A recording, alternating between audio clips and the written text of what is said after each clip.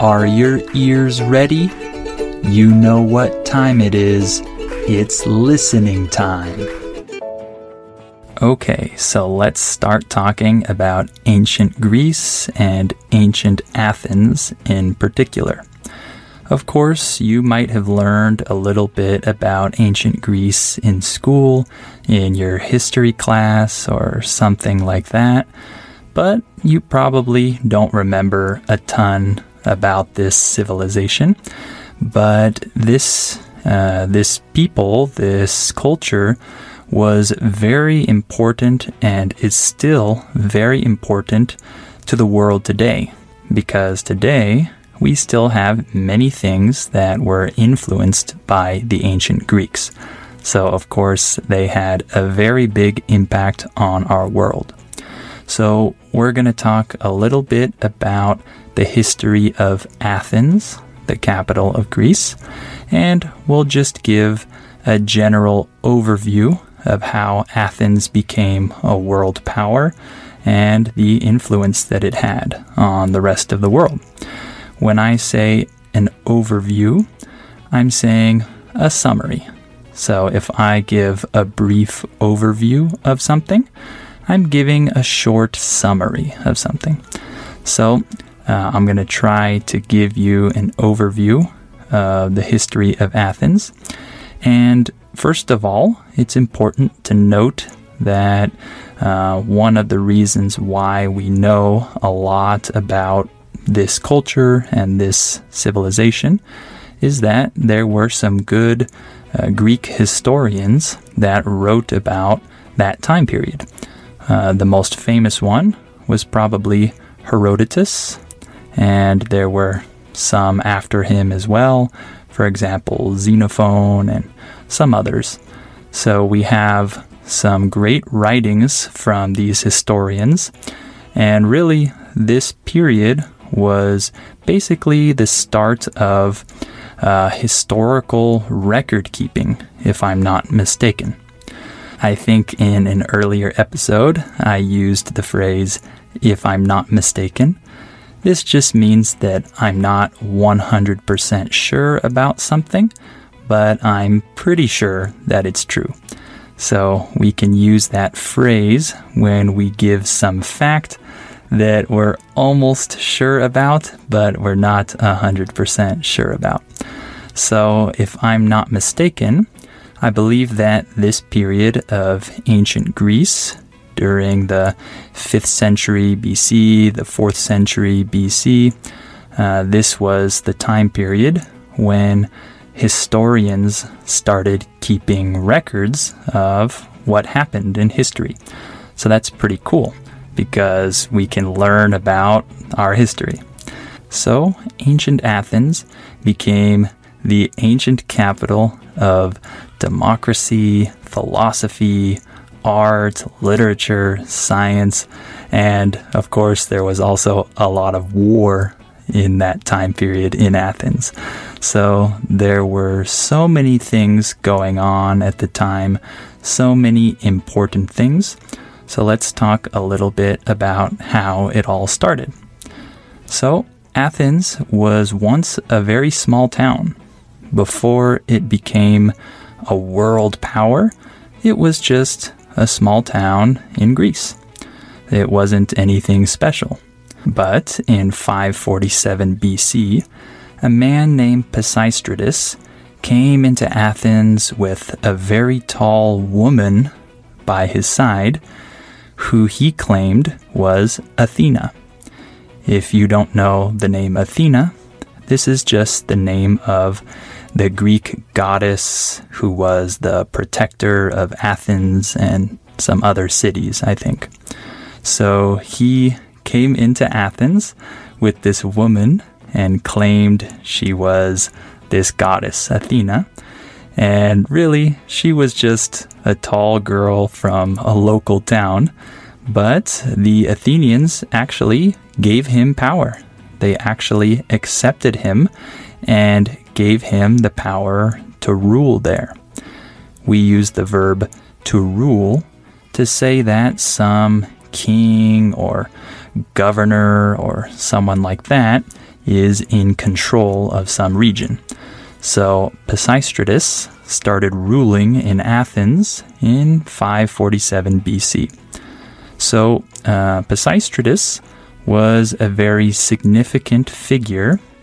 We sometimes use the word figure to talk about a historical person or just a person in general. He was a very interesting figure because he ruled in a different way from the way that other rulers ruled at that time. He actually reduced taxes, and he actually gave free loans to people who wanted to build up their farms.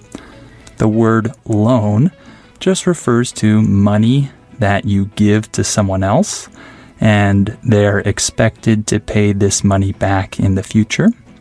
And so that's a loan. Pisistratus gave free loans to these people so that they could build up their farms. And the result of that was that agriculture flourished. We use the verb to flourish to say that something becomes very good, it grows, it becomes successful. So, for example, I could say he flourished in his new job. This just means that he did really well and became very successful in his new job. So, the agriculture in Athens flourished because of the policies of their new ruler. So one of the greatest products of this agricultural growth was the production of olive vines. So the word vine refers to the thing that carries olives or grapes or other fruit like that, right? When you pick grapes or olives, you pick them from the vine, okay? So Athens started selling olive oil to other empires at that time, and the citizens of Athens got a little taste of freedom and liberty for the first time. So that's why Pisistratus was such an important figure in ancient Athens. Another important figure at that time was a man named Cleisthenes. Cleisthenes was actually the brother-in-law of Pisistratus, and he grew up under his brother-in-law's rule. So he became a man and grew up during that time period. But when Pisistratus died, his son Hippias took over. When we use the phrase take over, we're saying that someone takes control of something. So the son of Pisistratus, named Hippias, took over the rule of Athens after his father died. Hippias was a tyrant. A tyrant is a ruler who is very brutal and strict and takes away freedoms. So Hippias was definitely a tyrant and wanted to take away the freedoms of the Athenian citizens. So luckily, Cleisthenes actually overthrew Hippias and banished him in 510 BC. So I used two interesting words there. The word overthrow means that a person or a group of people take power or take control over a government by removing the other person. And then I used the word banish. When you banish someone, it means that you force them to leave society. So Hippias was banished. He was forced to leave. But later, a man named Isagoras actually led a conspiracy against Cleisthenes. So Isagoras did not want to allow Cleisthenes to rule in Athens, and he wanted to take power. So the way that he did this was he went to Athens' enemy, Sparta. You might remember learning about Sparta when you were in school. This was a part of Greece where the men were trained up to be very strong warriors. So Sparta was filled with strong, fearless warriors. So Isagoras used the help of Spartan warriors, and he took control of Athens and banished Cleisthenes. So he forced Cleisthenes and many other people to leave. However, the citizens of Athens actually rose up against him in 490 BC. When we use the phrase rise up against, we're saying that a group of people gets together and has a rebellion against their leaders. So the ordinary Athenian citizens rose up and actually trapped Isagoras at the top of the Acropolis. This was actually the first time in recorded history that the ordinary people rose up against their government and took power. So this was a very important event in history. And when the people finished overthrowing Isagoras, they allowed Cleisthenes to return, and they allowed him to rule again. When Cleisthenes came back and started ruling, he created an amazing new revolutionary system of government. He actually instituted democracy. So the way he did this was by allowing the ordinary citizens to vote. So their original voting system consisted of using black pebbles and white pebbles. The word pebble just means small rock. A pebble is a small rock. So the people used black pebbles and white pebbles to vote yes or no. White pebbles represented yes, and black pebbles represented no. So they used these little rocks to vote. This was the beginning of democracy.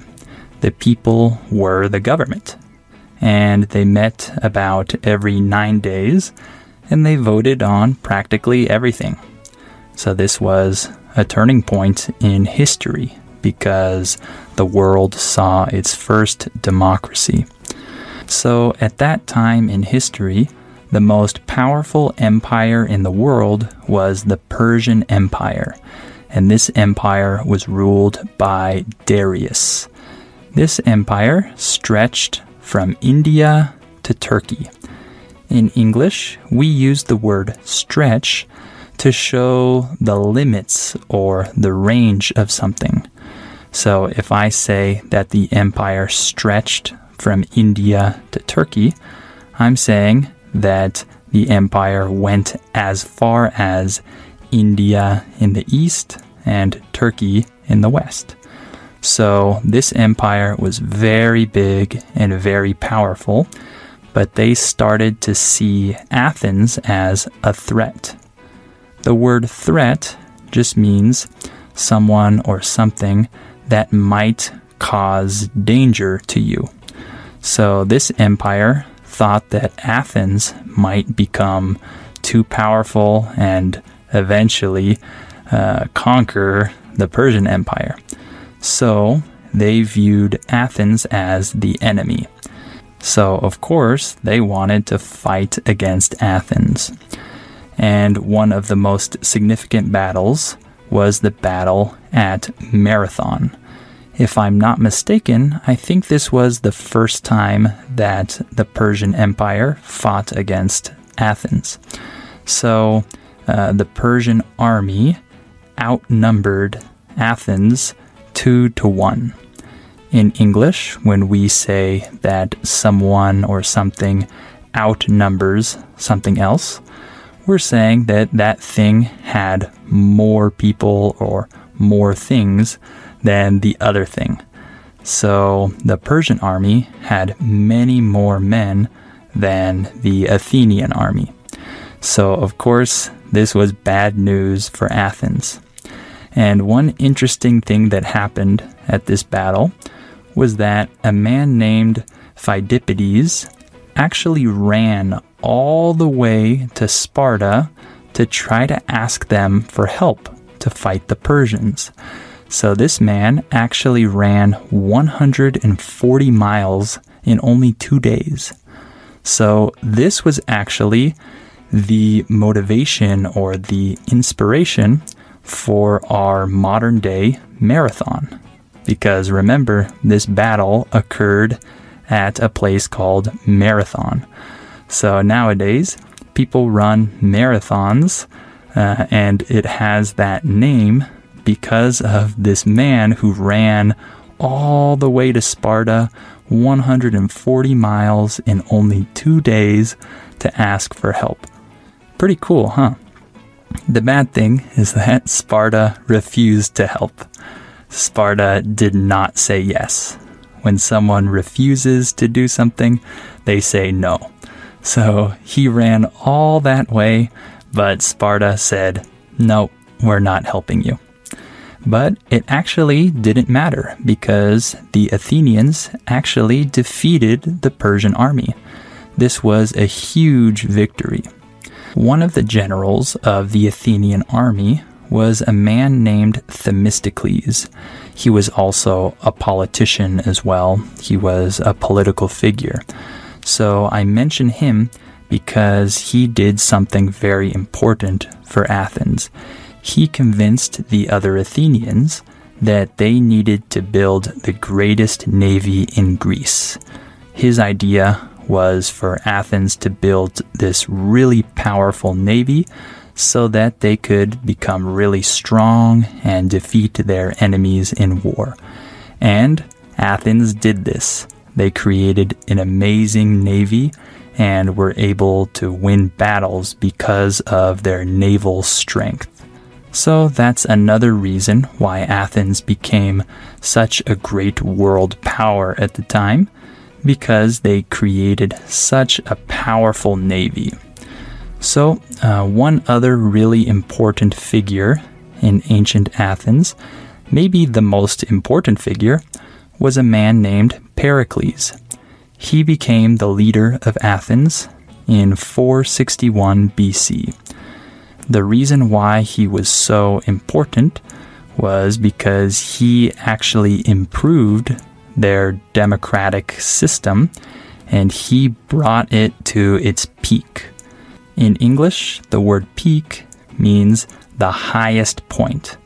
So Pericles brought Athenian democracy to its highest point, its greatest point. Okay?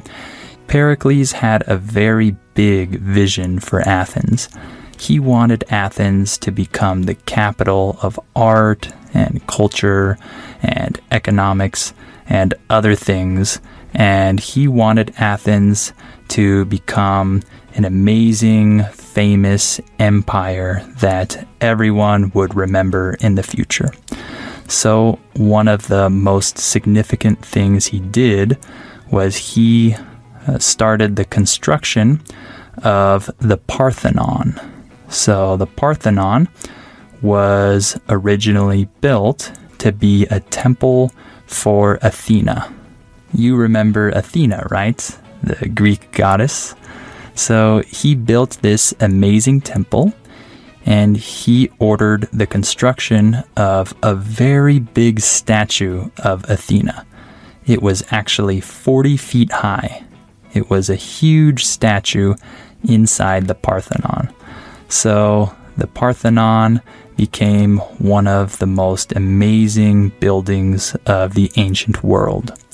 So Pericles also surrounded himself with the smartest people, the smartest thinkers, the first scientists, the greatest authors, and the first historians in the world.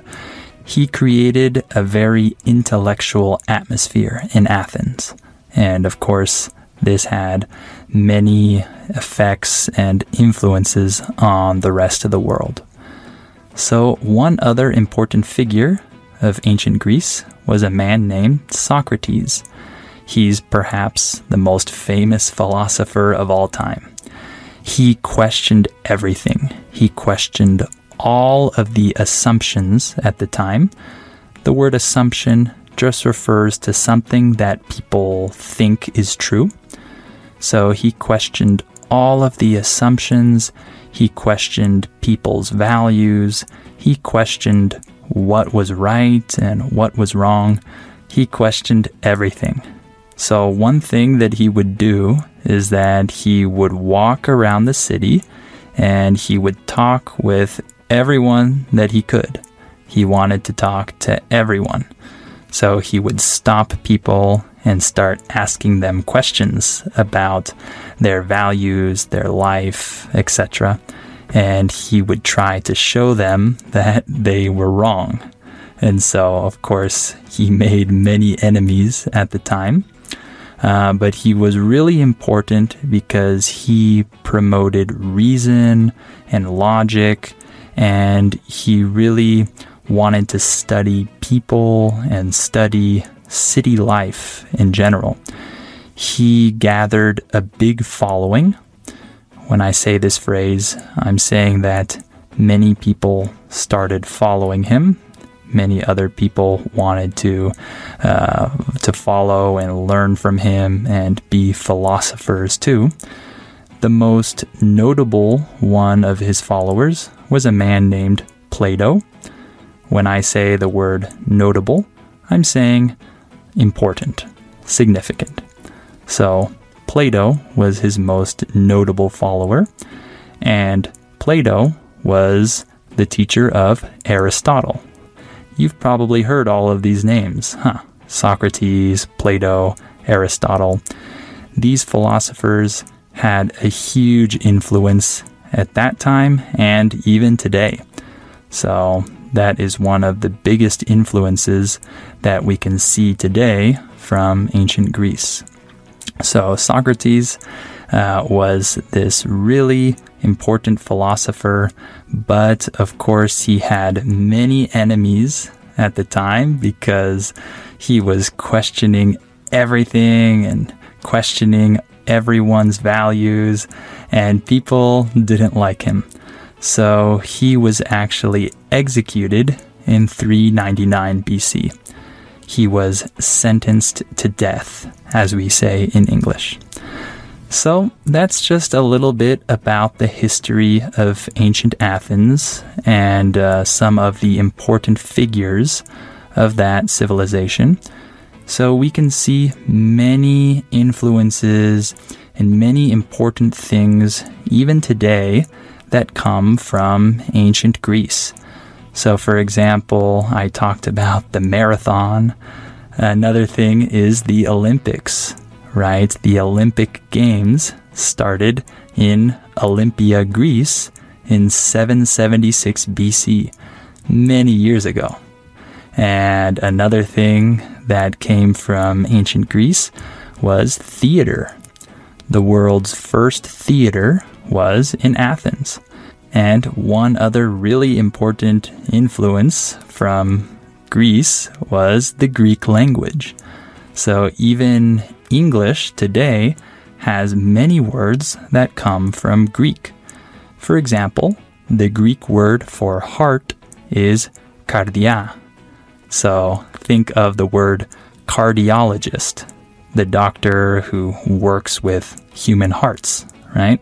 And the word for stomach in Greek is stomachi. You can see many English words and words in other languages that actually come from Greek. Pretty cool, huh? So we'll stop there for today. I hope you enjoyed this episode. It was a little bit different, but I'm sure you learned some new words and it was good practice for your listening, and hopefully it was an interesting topic for you. And of course, you can access the transcript for this episode in the episode notes. And don't forget to share this podcast with anyone who might find it useful and help this podcast grow. So thank you for listening to this episode, and I hope you'll come back for episode 28 of the Listening Time podcast.